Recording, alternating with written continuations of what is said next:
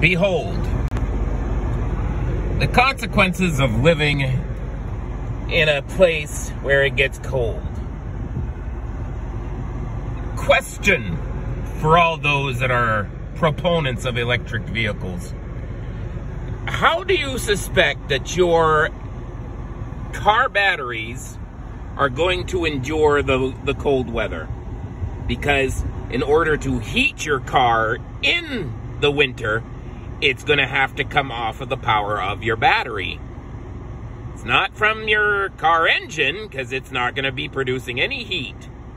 So you're not going to be having the range that you think you have. What's worse is that batteries don't do well in the cold. Cold kills batteries. So I'm anxious to see how that's going to work out for you all. Pushing that electric vehicles in cold weather. It's almost as though the people that created these things don't ever leave Southern California.